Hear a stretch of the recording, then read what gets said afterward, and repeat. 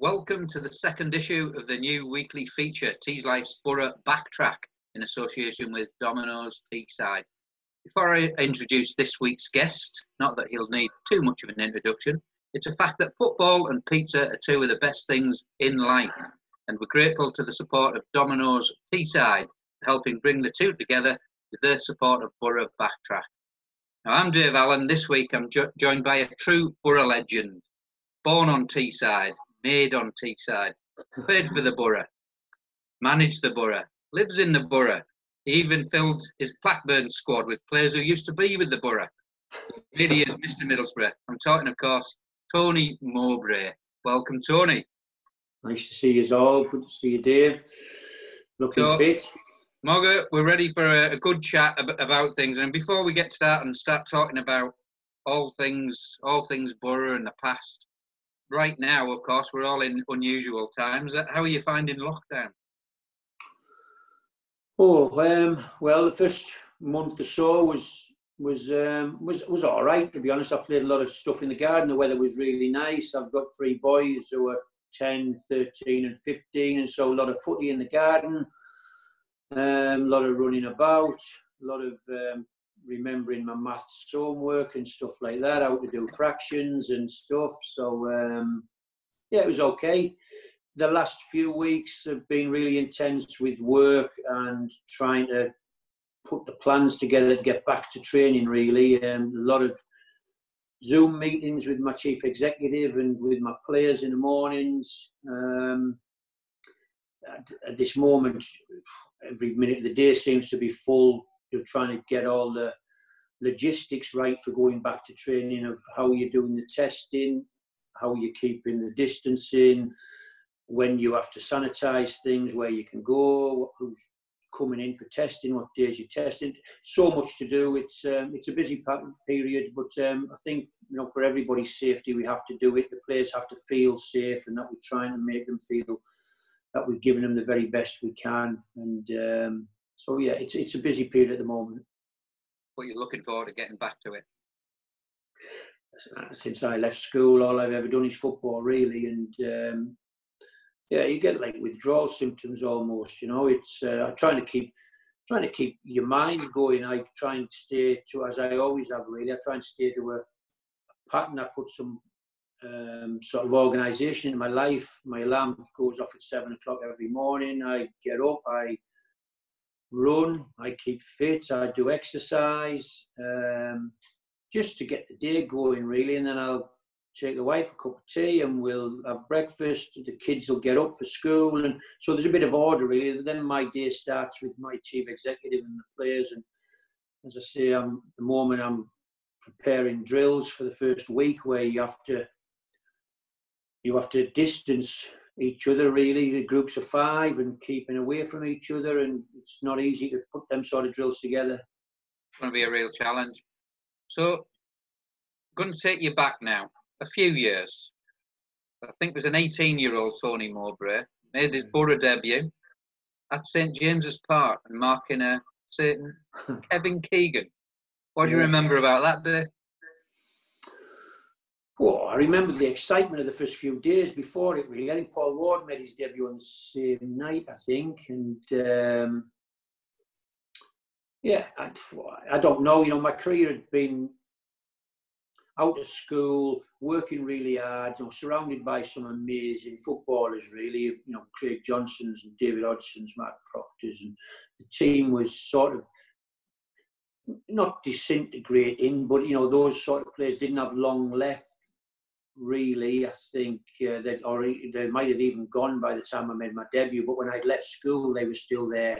And the team was almost disintegrating from John Neal's really talented, young, Boro athletic, clever, good footballing team, to more of a journeyman football team, as the money wasn't there to keep these players, and they got tempted away.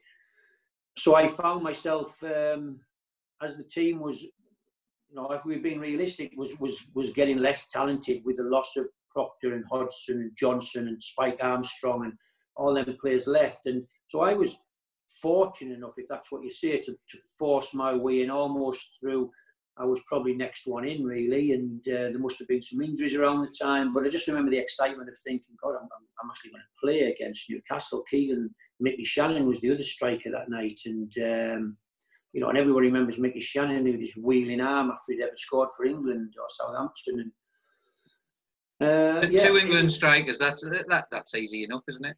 Well, you fight the demons. I think. How do you deal with it? You fight the demons. You just hoping and praying that you don't get embarrassed, really. Keegan doesn't stick it through your legs, run the other side and score one in the top corner. You know, the focus and the concentration was as high as it had ever been in my life. Just to run out at St James's, 33,000, I think it was there. It's and Kevin Keegan, the night, I remember the night because afterwards we got a 1-1 draw. I remember thinking he never took me on once, really. He never attacked me. He never got turned and ran at me. And he got it into feet enough and he laid it off. I was always right there, right behind him, trying to poke it through his legs or nick it away. And he just laid it off. And I came off feeling I'd done all right. Didn't get exposed. Felt comfortable. You had him in your pocket? Well, I did. I'm sure I didn't. Listen, I'm a football student, really, and Kevin Keegan was an amazing footballer, you know. Obviously for Liverpool, and then went off to Hamburg and got European Player of the Year and stuff. He was coming at the end of his career by the time he got to Newcastle. But still a great technician, still a brilliant athlete, still a great, sharp footballer. But I just did what I had to do that night, concentrated, focused, won my headers, and kept it as simple as I could. You managed to mention my two boyhood heroes in your opening minutes. So you've already mentioned Kevin Keegan and Craig Johnston, my two heroes of my youth. So well done on that one. There's a theme going to develop here that you've already brought up, and that is you seem to get your chance when the money runs out. Yeah, maybe. I don't know. Listen, but that's life. And a lot of footballers have had their opportunity through adversity at a football club.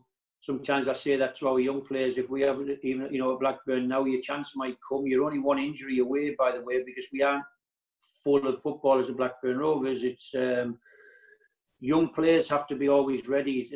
I'm preparing a little speech to the 10 young under-23s that are actually at the moment doing all the running and the fitness work with our team individually, that they have to keep that going, because if we need them when this 9-game run starts, because we might get lots of injuries and, you know, niggles, muscle strains. If we're playing 3 games a week, they have to be ready. And so who knows that another young player at Blackburn might make his debut over the next few months. And then it's down to their talent, of course, their drive, their desire, their commitment.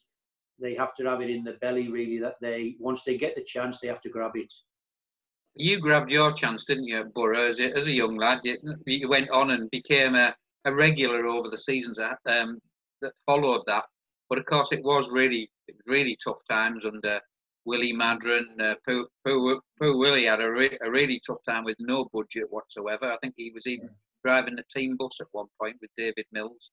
But and then eventually we did go into liquidation in the summer of '86, didn't we? And you know, I'd be interested in what you remember about that. And I seem to recall that.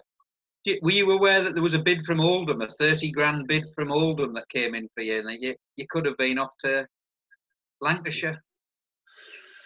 No, nobody ever told me that. I think the talk was about our group really sticking together. Of course, we weren't. When you say sticking together, it was through the summer. There was no Zooms for the players to talk to each other online and stuff like that in the middle 80s. And I was a good lad. I had no intention of leaving at that stage. My chance, you know, I'd been playing for a few years on and off. I'd got in the team. I'd sort of cemented my place. I think I only ever wanted to stay at Boro, and nobody ever put it directly to me. Nobody ever suggested we need the 30 grand off. That's what it was, and what you think of Oldham. And so I just got on with it, really. The things I remember about them summers, you know, like today, everybody's got branded football kits and stuff like that, and everybody's got club gear everywhere. It's, I used to have an old baggy pair of blue tracky bottoms, like Alibaba. Really, they were really tight at the bottom and yet really baggy when I pulled them up.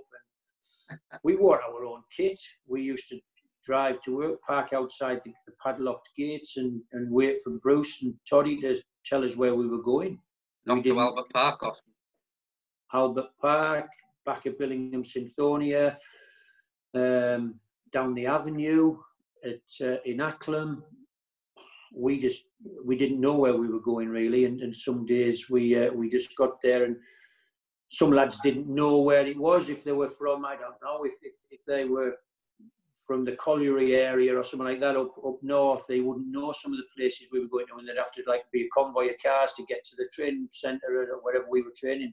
So they'd be getting lost on the way and see what time people turn up. Yeah, right. Well, so we were training on school fields, like you said, and I remember thinking the bell went for dinner time once, and all the people at Acklam, all the school kids, the team were training on Acklam pitches, and the school kids were running over because lunchtime had started and we had to finish the session, and otherwise you just got ran over by 100 kids all come running over to watch training. But that was, to be fair, it was like that in my first management job when I got to Hibs. We were training on school pitches and asking schools if we could borrow a bit of grass whilst the kids were in the lessons. Some of those kids might have got a game if they'd have brought the shorts and the boots. So I mean, we came through that, through Steve Gibson led it, and people like Colin Henderson at that time brought us through the liquidation. We survived it, and then somehow Bruce Rioch created this team, this winning team with a winning mentality from what was a lot of young kids. I think were you 21, 22, and probably one of the oldest in the team, apart from maybe Archie and Bernie. And yet, I mean, I think that defence in particular that you were part of is legendary. With Pears, Parkinson, Cooper, Pallister, Mowbray. Yeah. I mean, what's your memories of that defence? All had a good connection. All were good lads. All honest, hard-working lads. I think Parky probably come out the youth team the year before. I don't know how many games Parky played. If he played any, He never played any until that season. No, I'm assuming Coops had played a few. But not many. Pally, obviously. You remember the day Pally was driving, really. Before Bruce William Madron brought him in, didn't he? But just a big lanky kid, a bit uncoordinated, you know what I mean? And you think of the career that he's had and what he achieved. He's done all right for himself. Oh, amazing. But rightly so as well, because of the attributes and the qualities he possessed. But I think Bruce and Toddy did a lot of work, really, with the group. I think the natural affinity of the lads was there, really. There wasn't too much team building stuff going on. I think out of the adversity of it, you stick together, you create a bond, really. Like, that's the glue that sticks you together, because we were all having to go to the town hall and pick up our wages in cash in brown envelopes and wait in a queue to get the money. And I was probably just past getting on the 263 from Redcar then, but I wasn't long out of getting on the 263 every day from Redcar to get to training. But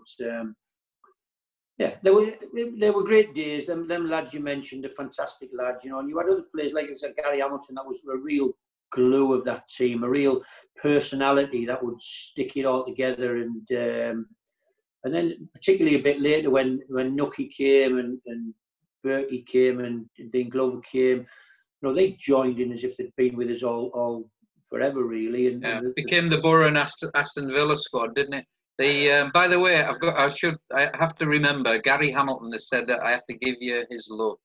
So. All right, he's a great guy. I rode with Amy for a lot of years, and he's a Glaswegian. He calls it as it is. He's a brilliant guy.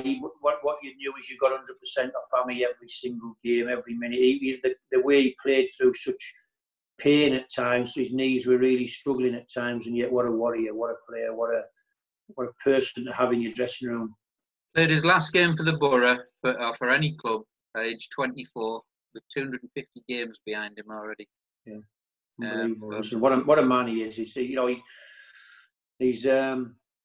don't know. I can't remember how long ago it was now. I remember he's obviously put a bit of weight on, hasn't he, and stuff like that. And I remember him rolling out at the Riverside in a game, a charity game. Wow, it epitomised it for me. I sat on the bench that day, and I think Bruce managed to do the team, but Amy just loved football, and it was just crying shame if you're saying he played his last ever game at 24. I mean, what a loss to the game, because he was brilliant for them years with us. He'd had a few more years left in him, I think. I mean, that squad, and you can tell by the way you're talking about it, there was a special unity, and you've stuck together, haven't you, over the years? I'm not saying you're all best mates, but you are pretty good mates. Is this right, that you meet up with, in normal times, you meet up with a certain Mr. Pallister once a week? Oh, yeah, once or twice a week, depending on how many days off I give the team. Whenever I'm on Teesside in the morning, I'll get up, drop the kids at school, and I'll go and have a coffee for an hour or two with Pally and ask him what's happening, see how the Borough's been, if he's beat the Boro match that weekend, see how Man United are doing, if he's been to Old Trafford, and just talk football, really. I think he likes it. Some footballers like to talk football sometimes, and you're happy to talk to everybody else and be polite and chat about life and the weather, but it's great to talk about football to the people that you know well. And my relationship with Pally's was born out of those, I don't know how many years, 4 or 5 years or whatever it was together that we played. And it's amazing that all these years later you see each other and it's like you've got a game this weekend together. It's the connection's really special. Yeah, it's great. Fantastic. And I'm going to ask you, because there was a certain style, shall we say, about that era, and I've been I did ask a few Boro fans what I should be asking Tony Mowbray this week, and one of them that came up, I have to ask you about your blonde hair highlights of that time, and now apparently rumour has it that you and Stuart Ripley would go halves in a bottle of peroxide. Is this true? No, that's not true. I think Ripper's probably naturally blonde. I think Ripper. I see Stuart lives literally 400 yards from our training ground at Blackburn. Rippers, and so really? I've invited him in a few times. He's obviously a very bright, intelligent guy. He's a lawyer. He works, consultancy for the FA and the LMA and stuff like that. He's a great guy, Rippers. But no, I think Stuart's naturally blonde. I wasn't naturally blonde. Coops wasn't. No, there'll be a few, I'm sure, that there was no connection really. I think I was 22, 23, 24 through that era, I think, of blonde hair, because as I've been going through the garage, I found some pictures and programs and stuff, and I used to have this huge flick sort of right up of blonde hair that was falling away. It was the girls loved it, Mogga. Did that? I don't know, mate. I wasn't. It's.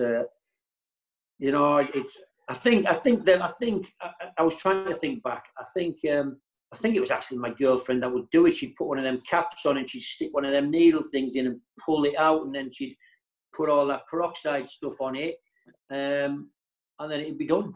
And so I don't think I've ever been to a hairdresser's or a barber's to get colour put in my hair. I think they were home peroxide jobs, really. So you weren't too far away, really, on a bottle of peroxide. It's not needed nowadays, though, no? Too much grey now, mate. But yeah, listen, appearance as a young guy, I don't know, Lee Turnbull was been in touch with me recently quite a bit and asking how it's going and just how he's safe. And he's always a great guy, Lee, as well. I mean, a lad who was on the periphery of that squad, really, and yet still very, very important and very much a part of it. And so he keeps in touch with everybody. And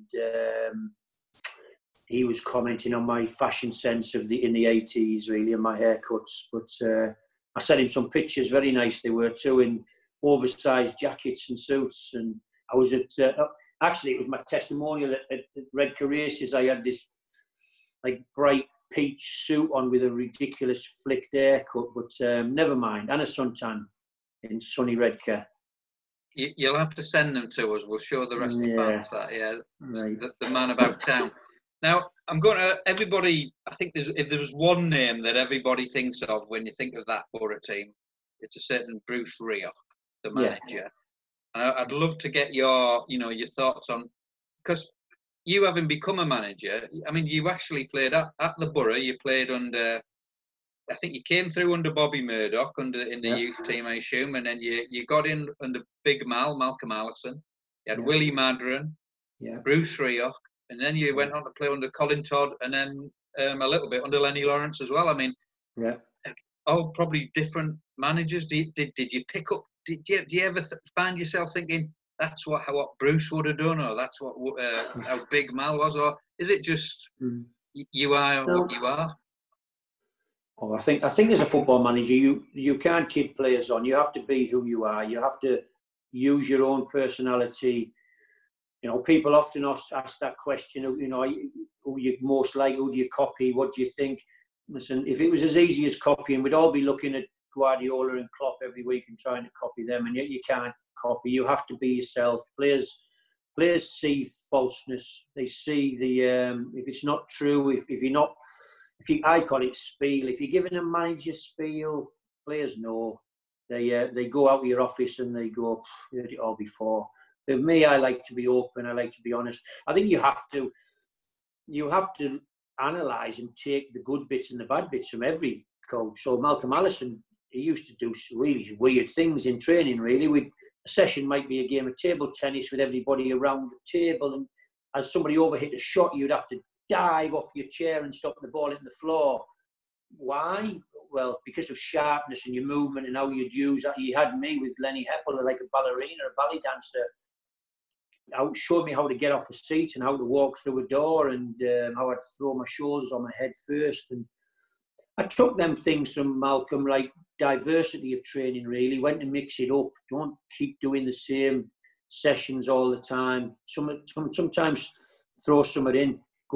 Sometimes they come in, think they're going to work hard, and take them for a walk in the country and give them an ice cream or a burger or something, you know, and just let them chat and feel, and so that they know the gaffer's okay. He understands. He's not driving them like slaves, really, slave horses or something.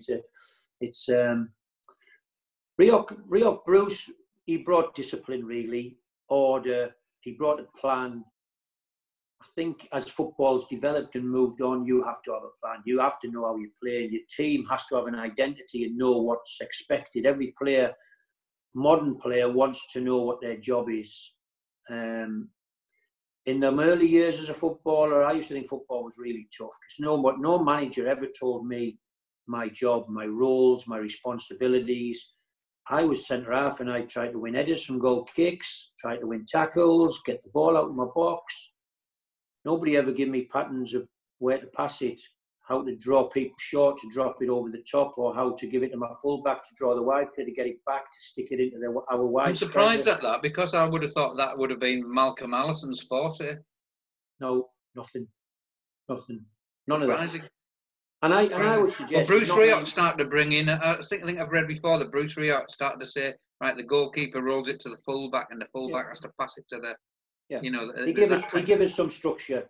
Yeah. First manager I'd ever had, and as you say, he was number 9 or 10 or 8 or whatever it was on my list of managers, who give us a structure, who put us in position, and when the ball's here, you need to be there.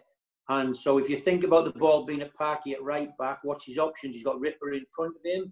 He should have a striker, maybe Slaven coming to the ball, maybe Archie on a diagonal, maybe Gary Hamilton comes square of him. And then he lands on it, he has to weigh up his best option. So it might be square to Gary Hamilton because their midfield players trying to screen the forward pass into the striker. So Hammy should be in space. And so just give it to Gary and let him try and play off the strikers. If they get really tight to Hammy, there should be a passing line straight into your striker's feet. So Slav coming short with the ball. And so he started painting pictures for the players on, when you've got it, these should be your options. And if that's not on, you should move there because the defender's going to come with you. If he doesn't, you just get the ball. If he comes with you, you run in that space that's left and back here you play the ball in. And so he's the first guy who made us think about football, everybody on the pitch. When you had it in certain areas, where was the space, where were the runs, this is how we're going to play. And that's modern football, really. So Bruce was the first one who brought that in. Now today, you have to almost sell the game plan to your team. This is how I think the game's going to roll. This is how they play. He's going to be really aggressive and he's going to get really tight. So you bring him deep, leave the space behind. Daki, if I'm talking about my Blackburn team, you come and play behind him because he's going to want to kick Lewis Travis, get tight. So will Daki fill the space as Trav comes short, you drop in the hole and there's the pass. And get turned, you run, you stick it in the space behind him. And so you're painting pictures for the team constantly. They generally are going, yeah, right. And then when you make that happen on a match day and they score, they'll follow you. Whatever you tell them to do, they'll follow you. And that's what football is, really. You have to have the human qualities that they actually engage with you. They don't have to like you. You don't have to become their pal. but they have to respect you and trust your knowledge. And because we're there to make them better. I keep saying to I want them all to play in the Premier League. I want them all to earn millions of pounds and look after their family and live in big houses, drive big cars, and they'll only ever do that by getting to the top. And I'm here to try and help you, make you a better player. And so the connection is, the gaffers here, my coaches, we're here to make you a Premier League player, so you're earning 100 grand a week, and you'll only do that if you listen and you work hard and you understand. And when you've got questions, come and ask, and we'll show you and try and make you a better player and get there together. And that's how it works. And so they trust you and they put their faith in you.